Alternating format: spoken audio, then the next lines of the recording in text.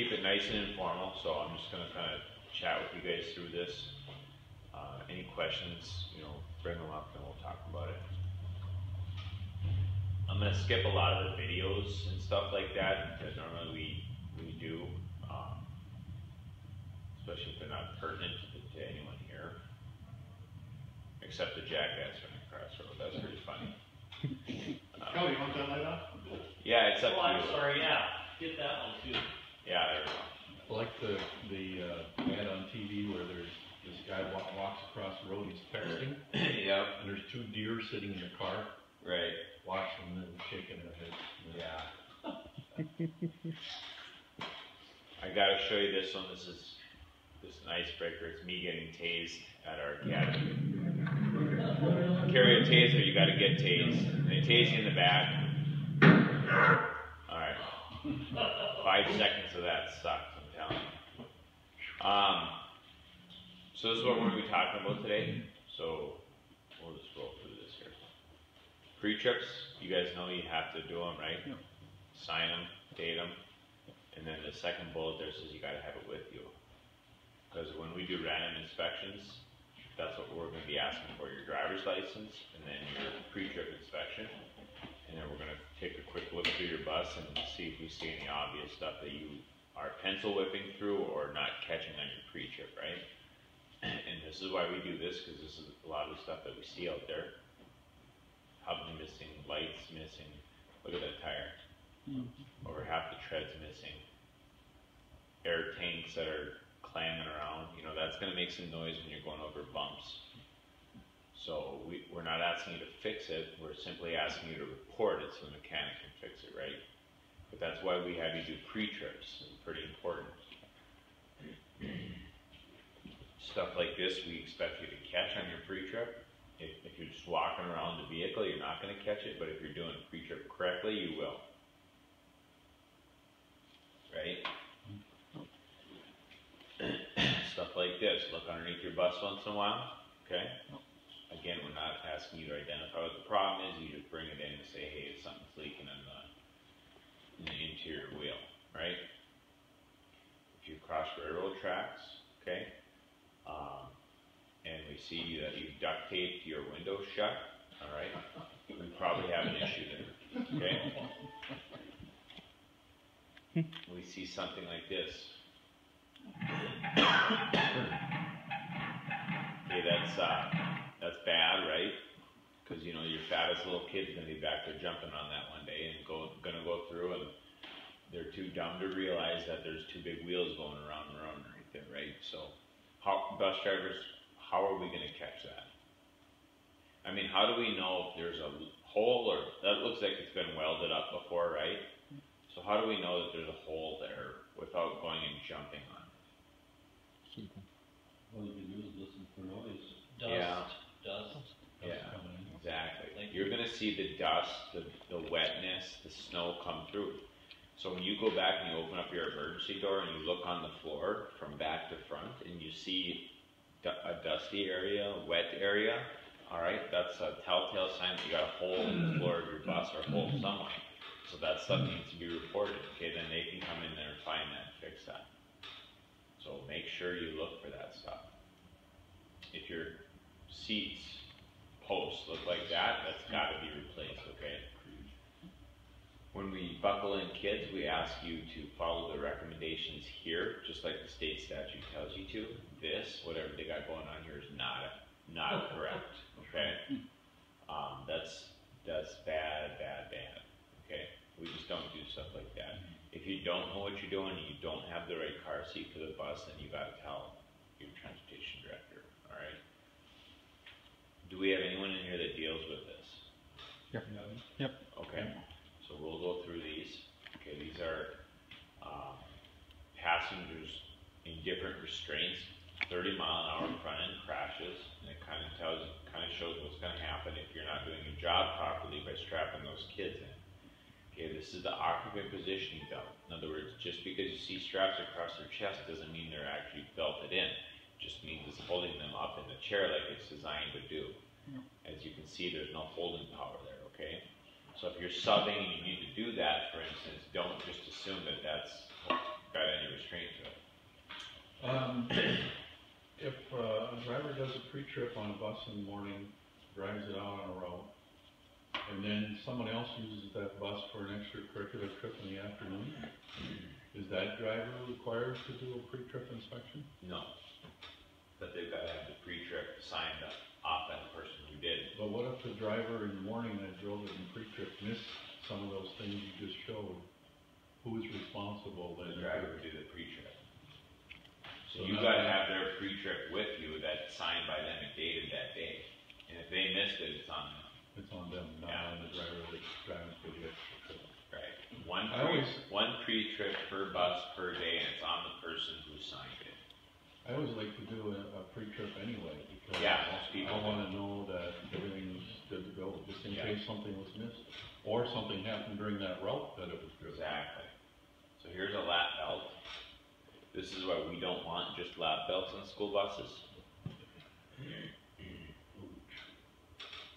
I can tell you that the federal government is looking at putting school buses on or seat belts on every bus in 2017 and beyond, which is gonna cost about an extra $10,000 to $12,000 per bus when you buy them. Where that money's gonna come from, that's a big mystery yet, but we asked them to not say lap belts. That's why, because kids are gonna break their necks, right? You asked them to what? To not just say lap belts. Oh, If they're going to mandate seatbelts, it's gotta be a shoulder strap and a lap belt. Mm. Because if you just put a lap belt, that's what's gonna happen, that's gonna break their necks, okay? Is it better than nothing on, let's say, a T-bone or a rollover? Absolutely. But you think about that on a front end crash, that's pretty dangerous right there. Because those kids don't wear them lap belts properly anyhow. They're gonna wear them loose, they're gonna slide forward in the seat, their hips are gonna get caught at some point, they're gonna go like this and their neck's gonna get snapped, versus them sliding into the back of that seat. And that's what compartmentalization was designed to do. The problem is compartmentalization was designed back in the 1970s. The seats were lower. Remember back then they used to actually have the bare bars showing and stuff like that. So things are getting better. They're actually raising the seats backs, right? Which is a problem for you guys because you can't see them anymore. Yep. Well, compartmentalization works well if it's a front end crash and that's it. You do a front end crash, and how many crashes do we see that do a front end crash and come to a stop? Very few, if any. It's bam, bam, then there's a second crash, right? The secondary crash, or the secondary rollover, or I'm avoiding that first crash, so I hit the ditch and now I've rolled over or I've hit a tree. And usually it's not straight on, because the driver usually does a good job at avoiding the first thing, you know? So compartmentalization doesn't work at all when the bus rolls or tips or gets T-boned. Kids get thrown everywhere. I've seen some videos that have been done on school bus studies of kids in different positions, even in the compartmentalization of seats, and it's awful unless it's a front end crash. And those videos really changed my mind about seatbelts. Before I said I'm dead set against any seatbelts on school buses because of compartmentalization. Now I say, yeah, I understand that. So people always talk about, well, seatbelts. What happens when the bus is on fire? What happens when I crash and I roll into a lake? Okay. It's no different than if you didn't have seatbelts. The driver, number one, is seatbelted in, right? So hopefully they can get out of their seatbelt and go help the kids out, get out of their seatbelts. Kids learn fast. Kids will learn how to get in and get out of them seatbelts. We teach them kids in our private vehicles, do we not? Mm-hmm. My 6-year-old knows how to get in and out of her seatbelt very good. So they will learn that in a school bus. So if you roll over into a lake, would you rather have the kids conscious and able to get themselves out possibly, or unconscious, right? Because they've all piled onto the roof and they're all on top of each other with broken bones and stuff. The obvious answer is we want them in that seat where it's the safest place to be, so they can be as conscious as possible to help get out, themselves get out, and help others get out, especially the other kids and the bus How do we deal with the kids that won't put the seatbelts on? Train. It's just like a kid who won't stay seated. You keep writing them up, and eventually that goes to the school or the transportation director, and they take a week off. And if they do it again, they take 2 weeks off. You know, I mean, it's training. It really is. Kids are trainable, and I'm not saying every kid, but the majority of kids will do what's right. Yeah, And there's peer pressure. Two or three that you Yeah. keep training and training and training. Then they need to come sit right behind you right up front, or they need to take a week off the bus. It's as simple as that. As far as the bus flipped over on its top and seatbelts, they all release, don't they, even if there's weight hanging on the seatbelts? Oh yeah, just like any other seatbelt, it's just a button. Push a button and they should fall out of it. Yeah. Okay. Yeah.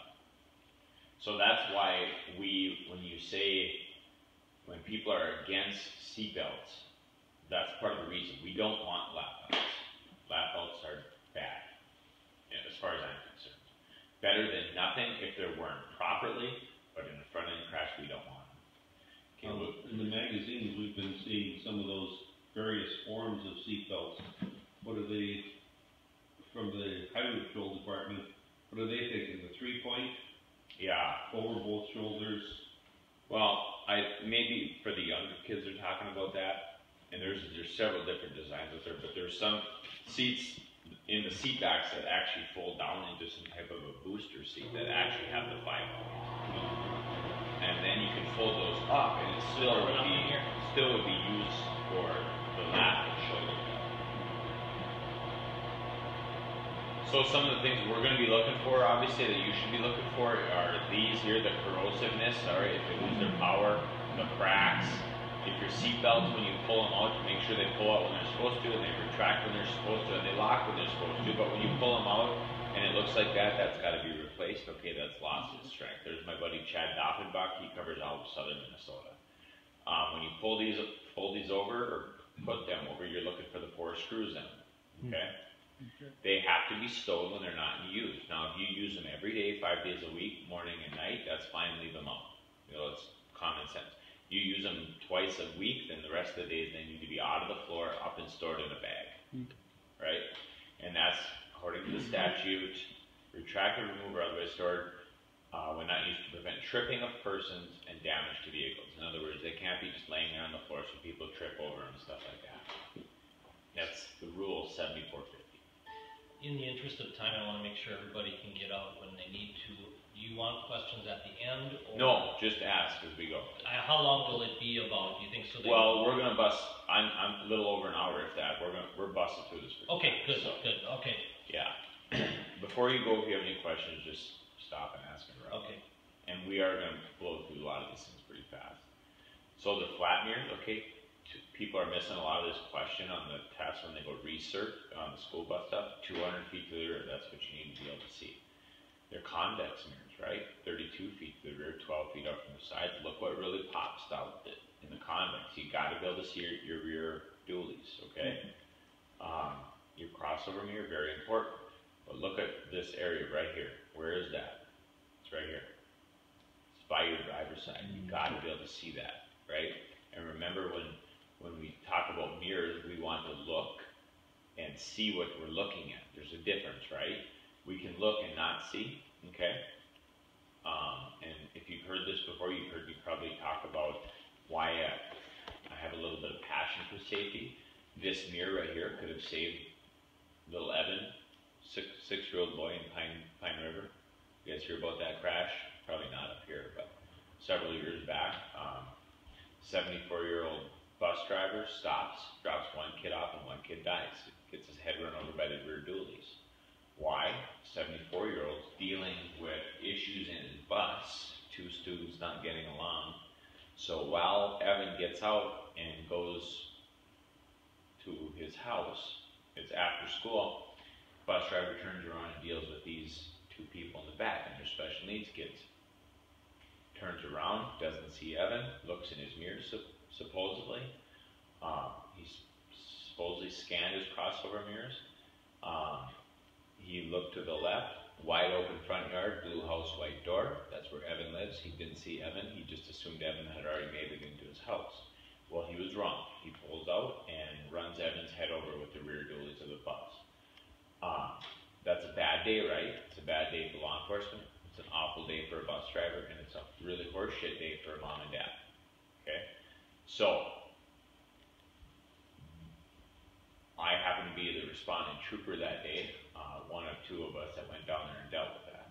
Kind of a earth-shattering or world-shattering event. You know, putting a 6-year-old kid's dead body in a body bag sucks, especially when it can be 100% avoidable, right? No reason for that. One kid got off the bus, one kid died. That's crazy. That's stupid, right?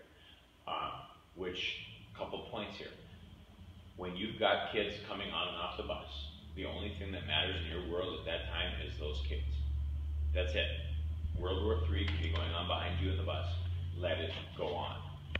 There are 7 kids that have died in the last 5 years in Minnesota. Have they died inside the bus, or have they died outside and around the bus?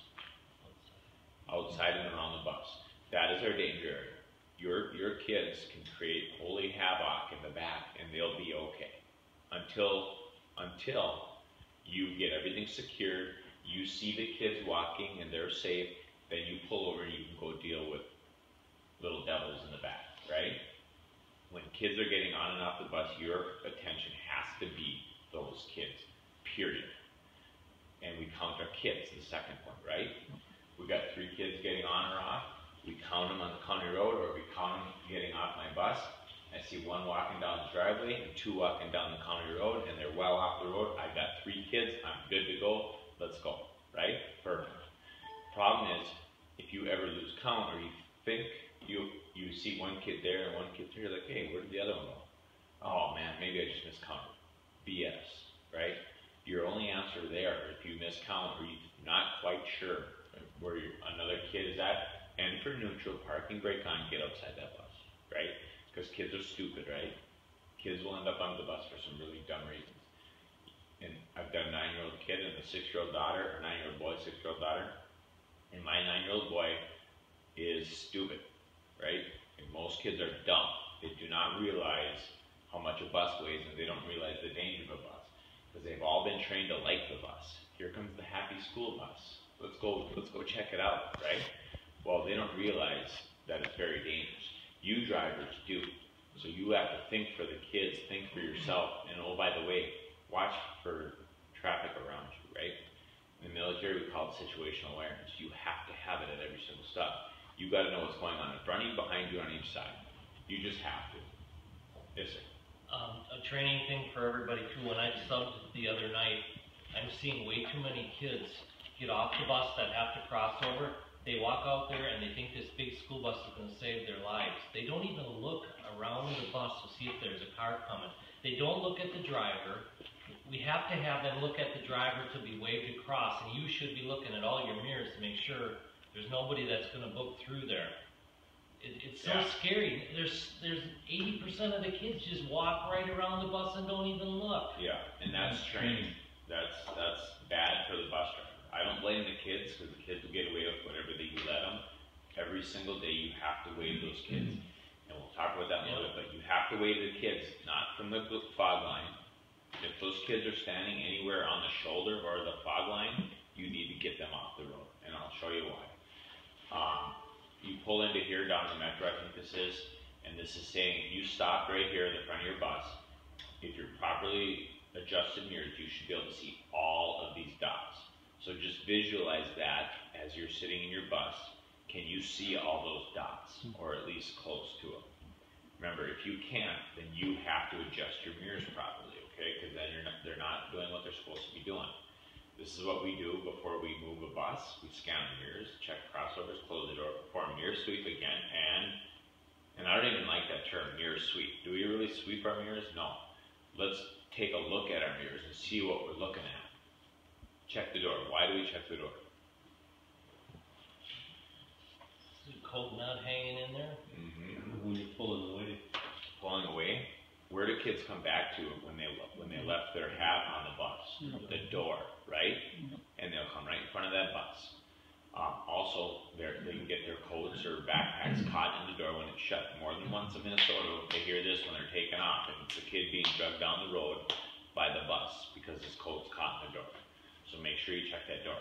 But if that happens, you failed driver multiple areas already, right? You failed to count your kids, and you failed to see the kids acting like coming back or whatever. Okay, so hopefully that doesn't happen, but we're asking you to do this. It'll help prevent that. Four-way flashers, not less than 100 feet, right? Bring the bus to a full stop, not less than 15 nor more than 50 feet. Fully open your door, fully open your window, look both directions, listen, and make sure that your bus, the rear of your bus, can clear the last tracks by 10 feet. Pretty common sense, but it's just a reminder.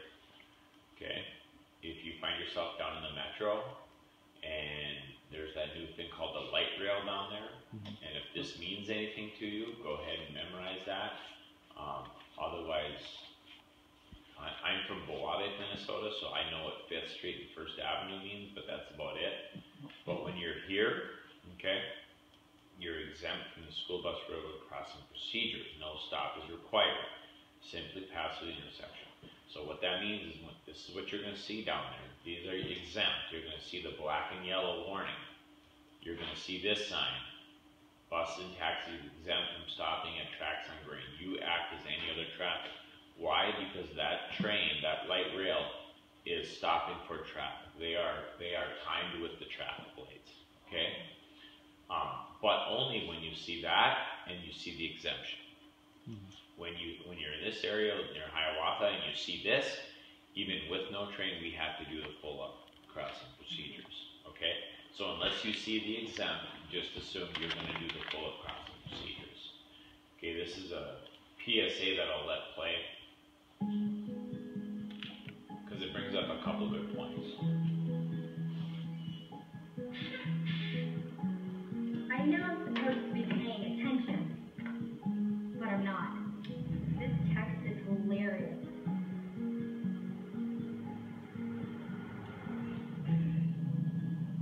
Besides, you know you're supposed to break the buses, right? Okay, same thing we just talked about, right? Did she get waved across? No. All right. That's got to happen. You cannot let your kids cross that road without you waving them across, and you cannot wave the kids across until you know traffic's going to stop. Period. She has a set of earphones in. A great policy I've heard is no earphones on or off the bus. And I would support that I take them away 110%. from them. Yep, absolutely. And if they're gonna piss and moan, then let them piss and moan. I took What? away an iPad this morning. And the older kids are way too cool to look at the bus driver. Right. They're walking on the bus with the iPad, and he tripped on the first step. I said, give me that. You get it when you get to school. Yeah. He was a little bit ticked, but I said, hey, you're not paying attention. Right, exactly. Whatever these kids are doing, if they're not paying attention, take that distraction away from them. They don't have to pay attention when they're sitting on your bus. They have to pay attention when they're crossing roads, because you're paying attention and you're gonna honk the horn if something's coming, right? If your kids know what the honk means. If they've never been taught what a honk means, then they're gonna do the same thing they're doing, it's just a honk. Okay, so teach your kids. So we got Highway 2, St. Louis County driver. There's the yellow lights you can see on the thing. You'll see his red lights come on. There's dad and 7-year-old daughter. Watch, he stops, sees the truck coming, and still activates his reds. Look at that truck. Almost all the way on the shoulder. So this is the bus. Yeah. We'll watch that again, but I want you to.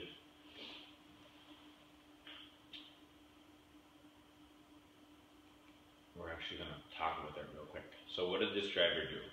And I'm a little harsh on this driver, but he's a nice guy. I talked to him because he was in one of my trainings a few months back. This guy did everything in his power to kill that kid. No doubt, right? He comes to a stop. He's not paying attention. He's talking about being snubbed at the county fair by some woman. And he stops and he notices a truck coming at him. And what does he do? The worst thing he could possibly do, which is activate the red lights. What do kids do when the red lights come on and the bus stops? They put their head down and they walk across. Okay? Now, this guy waves his kids across, so that kid knew not to move. that saved that child's life that day. Plus dad was there. What you don't know about this story is that both dad and daughter are deaf. So a horn wouldn't have worked. When we asked the driver, why didn't you use your horn? Because they're both deaf. He knows his kids. He actually did well. What you don't see in that video is he's back there like this out the window. Right? So is that an option for us drivers? To know, let those kids know. Stay that you honk, you open that window, say stop, or put your hand out and you say wait until traffic clears, right? Now, the reason I tell you, don't let your kids hang out on the shoulders of the road. Watch this again. Watch where that truck driver passes the bus where his entire vehicle is. See the ambers? I said hi, she stuck her nose in there and walked the other direction. Look at where they're standing. Thank goodness. Here it comes. Look at that truck. Where is it? Yeah. Driver's going. There's no way he stopped. No way. Even if he tried. Yep. If that dude looked up and put his brakes on, now we've got a jackknife, take out the whole bus with a tanker. Yep. That's even worse, right? So, the driver needs to pay attention. Stop talking about being snubbed at the county fair.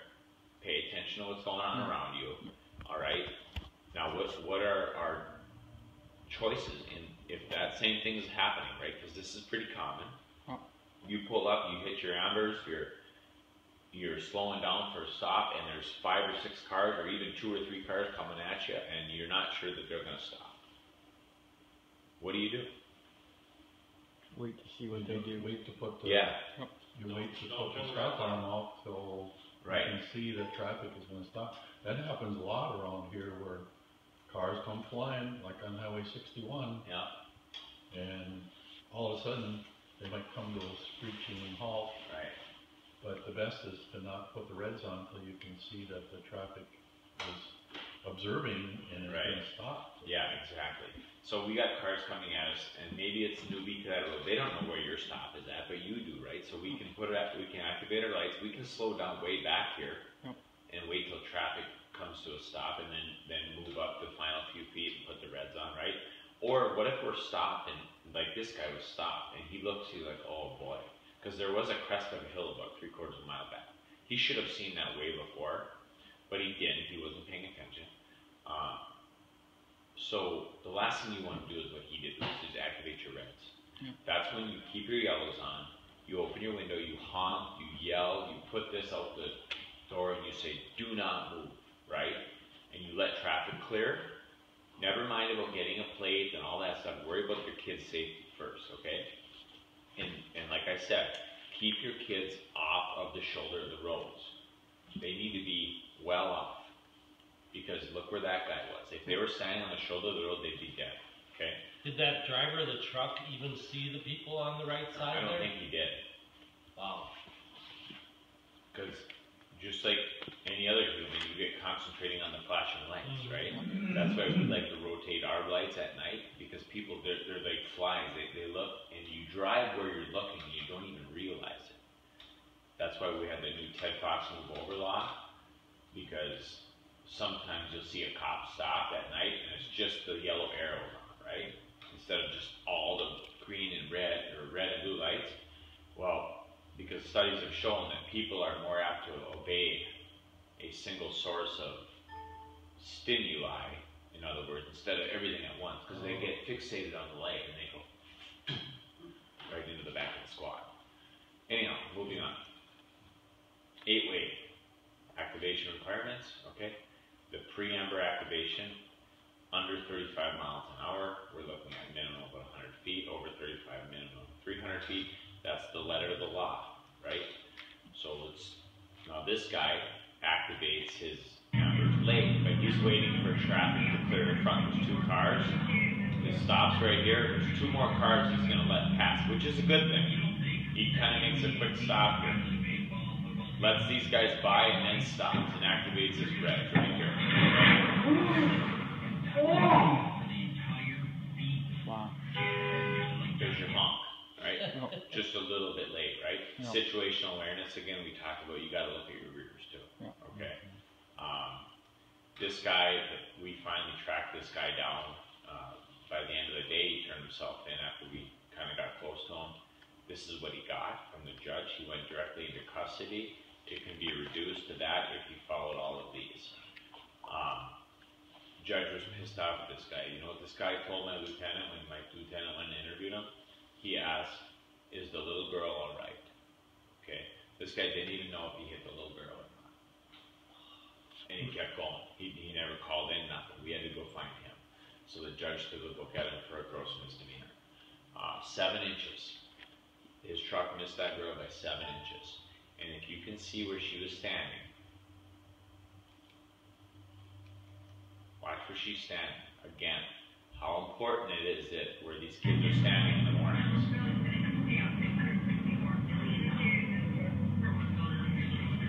Look where she's standing, right there. You know, David, that NBA teams or Major League Baseball and football teams make money. They're going to get So even though she's standing quite a bit ways back where we wanted her to, right?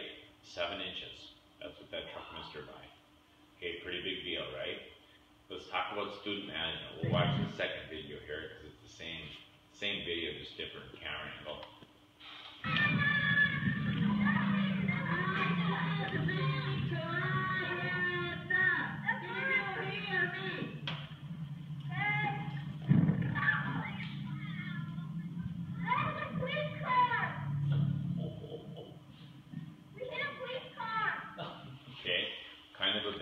Bus driver, when you take a left-hand turn on your route and you T-bone a squad coming down the other lane, all right? And the only reason you don't see it is because you're too busy dealing with this, okay? Now this is obvious a preschool or some type of a special bus route, right? But this driver has failed and failed miserably. If your bus looks anything like that, then shame on you drivers. You failed, okay? If your kids are out of control, you need to take control and you need to get them in control. In other words, you need to ensure that they comply with your rules on the bus, okay?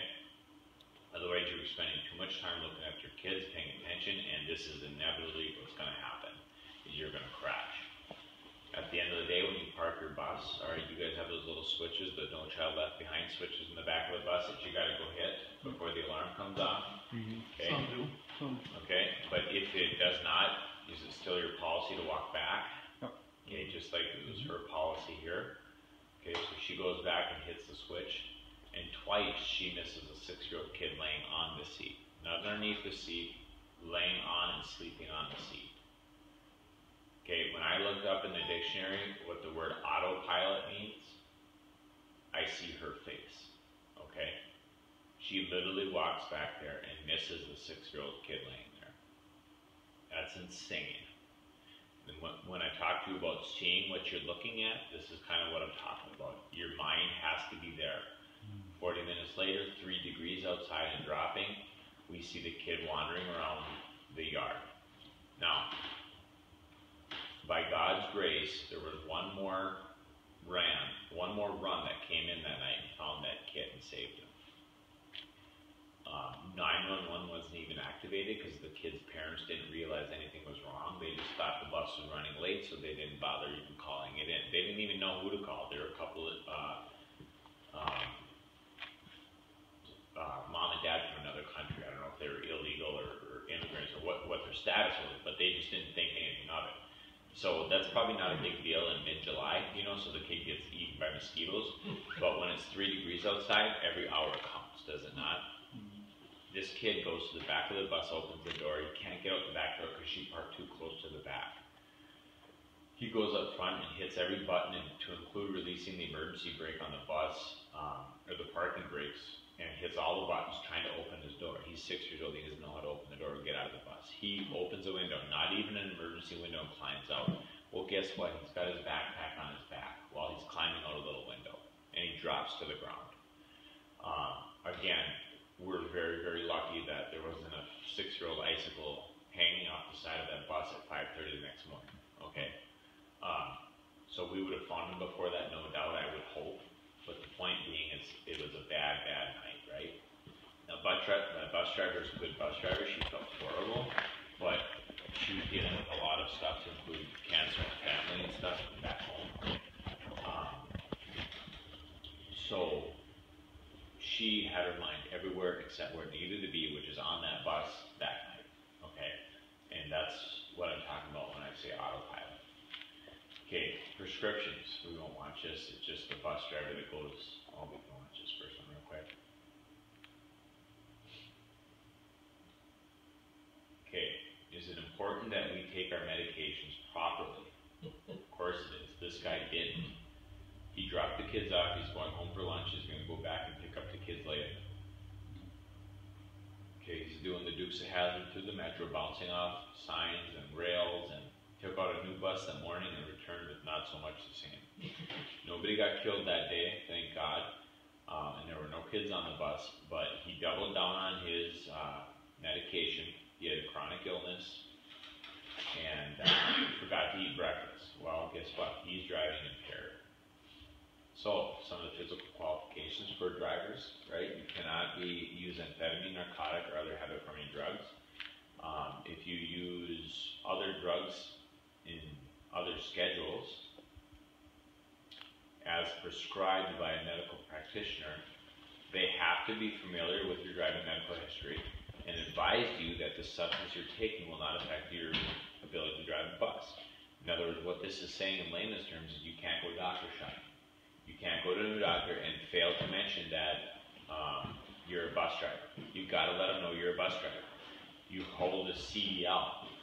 They won't give you this stuff. If they do, you have to stop driving for a while until you're off your medications and you get qualified to come back, okay? We all have,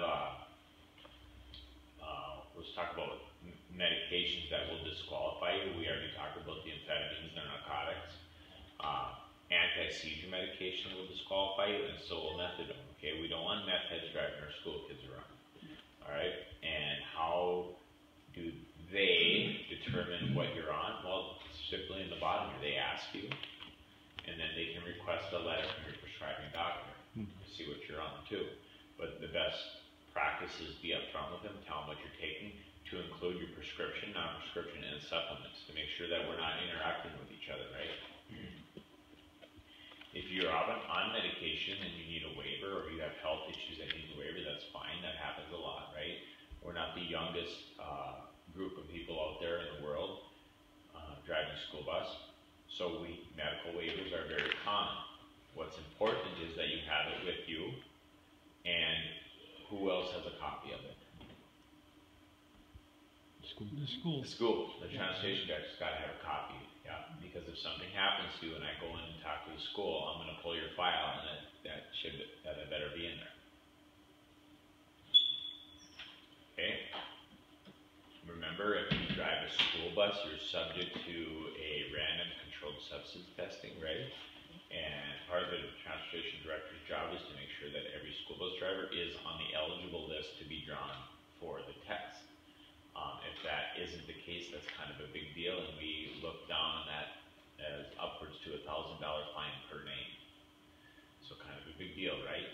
So if you do get called to take a drug test, how to pass that without even studying is don't take expired prescription medication, just don't take it. Don't take it if it's not yours. Don't take your wife's prescription meds. And if you are under the influence, okay, don't drive. In other words, you've got one of these doctors and you've got heart issues, kidney issues, liver, whatever your case is, and the doctor says, well, let's flip this medication with this medication, let's add this one, and you're one of these people that takes 10 in the morning and 12 pills at night, and you're kind of rotating because your body's acting all weird, right? That's fine, as long as that person knows you have a CDL and you have a medical waiver for some of it. But what you need to understand is, if you're switching your meds or you're getting on new meds, and you wake up in Barnum one morning and you end up in Pine City and you don't remember why or how you got there, it's kind of a big deal, right? So we need to call the bus director and be like, hey, I need to take a week off and let me run my meds. So this is the stuff that's going to kind of tell you that, hey, maybe I shouldn't be out there driving my school bus when I'm sleeping through my alarms, I'm driving and I can't remember stuff. I've been a guy who wakes up at 5 o'clock every single morning for the last 10 years, and all of a sudden I woke up one morning at 9 a.m. and I don't know what happened. But I just started a new medication. These are stuff that you need to put together if you're like, I need to get fixed, okay? Bus evacuations, are we going through them like there's going to be a real emergency, or are we just opening the back door for these kids and shuffling through? Okay, big kids, help the little kids out the back door and do it twice, and we're going to call that good, right? I hope you're not doing that. You guys remember this incident from Aiken County? It's an actual Iowa bus driver. Okay, what's going on with this guy? You guys remember? Medications? Is this the diabetic? Diabetic reaction.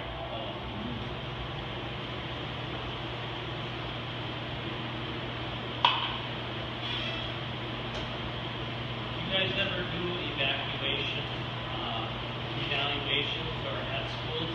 Not that I know of. Observe them? Not that I know of. Might be something you want to consider to make suggestions to the Yeah. school board. Yeah. Is there anybody on the bus? Yes. Has about 11 kids on there, I believe, 7 to 11. There's a couple older kids too that are now on the cell phones with 911. Is he passed out? No, he's fully awake. He's having a diabetic reaction.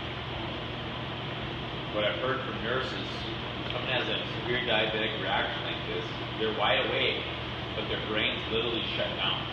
They don't even know what they're doing. They think they're doing all right, huh? Yeah, they don't know. A lot of medical issues that we deal with on the road. People call them in as drunk drivers, obviously, right? No. You would think this guy is hammered. No. He hasn't had a drink of alcohol. It's a medical issue. So we end up getting in front of this guy, and we're going to spike his tires and try to get him stopped. He's just simply not stopping. We've been behind him for 15, 20 minutes with lights and sirens, and he won't stop. Is he making his stops? No, he's actually way off route. Oh, okay. He's an Iowa bus driver, but he's now in Aiken County. He has no idea if he's on planet Earth or Pluto right now. So we get his tires on the right side all spiked. The trooper missed the majority of them. So we got to send him back to rookie school. But Do all of the squad cars have those spikes in them? not all of them. All state troopers do. I don't know about other counties, but most of them do. How long does that take to flatten? It takes, I don't know the length. It depends on how many spikes. This you guy's get. getting out of the way. That's a smart driver. Yeah. But those spikes are little tubes. They're little straws that are real sharp. They go into the tire and slowly releases the air, so the tire doesn't blow up. I mean, typically we hit them for people that are going really fast, and you don't want the tires to blow. It'll flip the vehicle. No. But his tires are now all flat or going flat on the right-hand side there. And he finally hits the ditch here, and we finally get him stuck. Well, he gets stuck.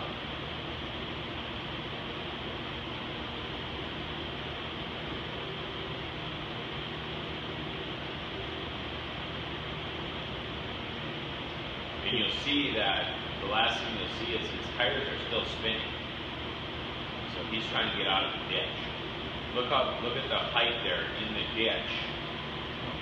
So the officers don't go into the back door because he's still going. All they have to do is put a reverse back over him. Why did I show this video when I'm talking about bus evacuations? Not a single kid in that bus came up and opened the door, came up and shut the key off, came up and did anything. They just sat. They're scared. Understandable. But you got to train your kids. Hey, what if I'm the emergency? What if we crash and I get knocked out? What are you going to do? Are you going if that bus is stopped, you need to come up and shut that key off. You need to open that door and get those kids out. Right? Not one kid did that. We busted all the glass out of the side main door and bent metal to get in there to get that guy out from behind the wheel. Because the kid just sat there frozen. So when we're teaching our kids bus evacuation, what I'm asking you to do is teach them how to get out of a bus in a real emergency. Not on a nice September day in a parking lot, okay? Make those kids go around those windows. They're your emergency windows. Please don't go up and lift the handle till it just, okay, that's it, good, let's move on. No. Make the older kids especially that you know and trust go and actually open the full window. Make them do it. When a bus tips over, which they're likely to do if they're T-boned or they go into a ditch, right? What's the best way out of the bus? Through the rough patches. Have you ever taught your kids how to open that? You have to. Make your older kids, don't just say open that and try to climb out. Right? Good luck. Most of them are like, what are you talking about? I don't even know how to do it. Well, do you think in a real emergency when that bus is tipped over and it's on fire that they're going to realize how to do that? You've got to teach your kids how to evacuate a bus in an emergency, not on a nice day in the park. Okay? So get it done. Make sure they know how to open the door. Simple things like this. If that bus driver would have said, hey, you 3 or 4 older kids that are on my bus every day that I trust, that actually have a brain in their head, this is how you open the door. If something ever happens to me where I get stuck or we're in a crash and I can't help myself or you, help open this door. Or open those roofs or open the back door. You know what I'm saying? So you've got to start doing this. This just happened in Bemidji again about 2.5 weeks ago. Except if this was on a 10 scale, it was probably about a 2 or 3 scale. We got a trooper buddy of mine right behind him right away, but he was all over the road. We didn't hit the ditches, thank God. We got him stopped. But again, my trooper buddy, I got the video, pulls up behind him and is walking up there, knocks on the glass for the guy to stop. And the guy takes off again. He's having a diabetic reaction. So this is becoming more and more common, unfortunately. So teach our kids what to do in case an emergency and in case you are the emergency. So if you want to get yourself a citation, and I show up on your bus after a route and I see this, okay, kind of a big deal, right? Or we see this, duct tape, that, okay? You guys know what fight or flight means, so I'm not going to bore you, but I'll tell you, if you're in a flight situation, you'll bend that red metal handle before you'll figure out all you got to do is slide that up and then go like that, right? Yep. Okay. Got to keep the iOS uninstructed. It's as easy as that. Yep. That's a ticket every time. We don't use cell phones when we're driving. If we have to use it, even for a business call, we pull over, get out of traffic, right? Use the phone and get back on. It's pretty common sense stuff, but it's the law. Yep. Otherwise, you'll get caught like this Metro driver did by a rascal little first grader with a cell phone, texting while he's driving the road in the Metro. First grader gun. Yeah, not a good idea, right? I don't think he drives anymore, I'm not sure. Texting while driving, same thing. Remember, the statute says, or send an electronic message, to compose, read, or send. But officer, I was just reading it. But officer, I was stopped at a traffic light. I was stopped at the red light. You're still part of traffic, okay? It's still illegal. You know, I made 2 trips to the cities for extracurriculars here in the last month or so. And when you drive down the freeway in a high vehicle, like, you can see what's going on in front. I saw more people texting while they're driving down the freeway. They get alongside of you and they'll slow down and then they'll speed up. Yeah. And they're sitting there texting. It's disgusting. It is, it's terrible. Yeah. And we think we're doing good because we got 5 or 6 extra vehicles out there. That's a bunch of BS. We've already had 5 or 6 vehicles. We should be getting about 15 or 20. You know, there's no reason guys like me, I don't need a fully marked white door squad. Give me a nice unmarked SUV with as much traveling as I do, and I can write those tickets all day and night.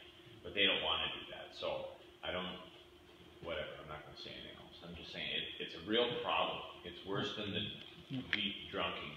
And the other thing that happens is, and it happened more than I've ever seen it before on those 2 trips, where if I'm driving down, I'm in the right lane, I'm driving speed limit, got the cruise control set, and you come up behind somebody that's driving a little slow, so you're gonna pass them, and you look in the mirror and there's a car way back quite a ways, so you got room to put your turn signal on, move over to the left lane, and all of a sudden the car that's way back there speeds up, comes roaring right up behind you.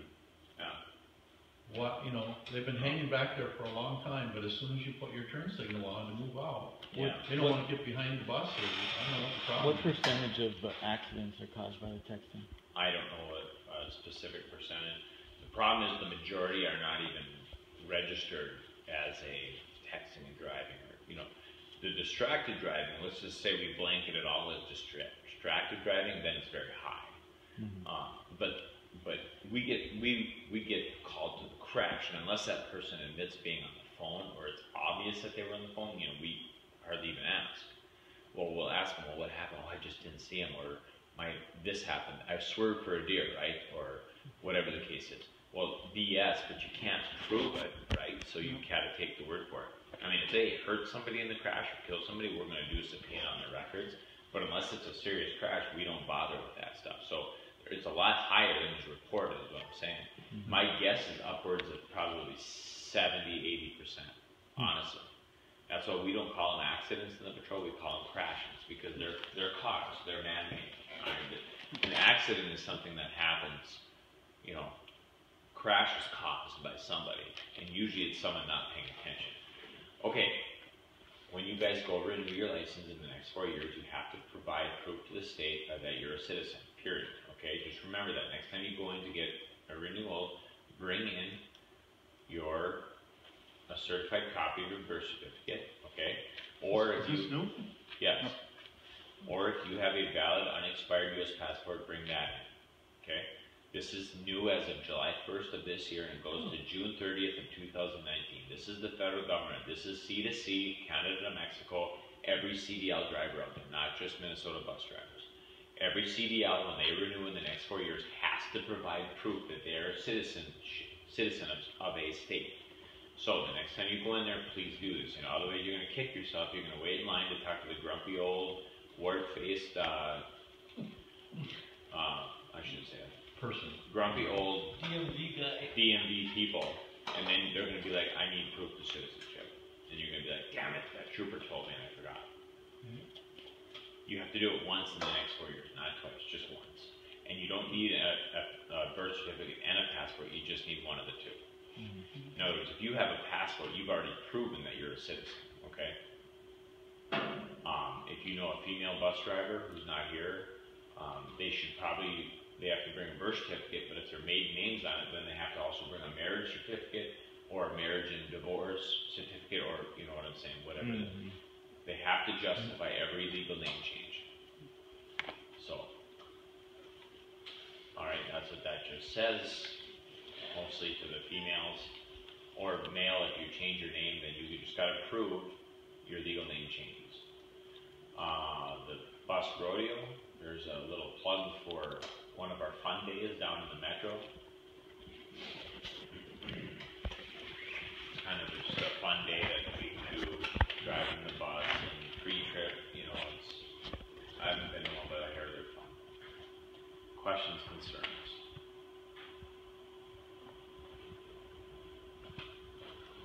Okay, remember this, alright? And if you didn't get anything on it,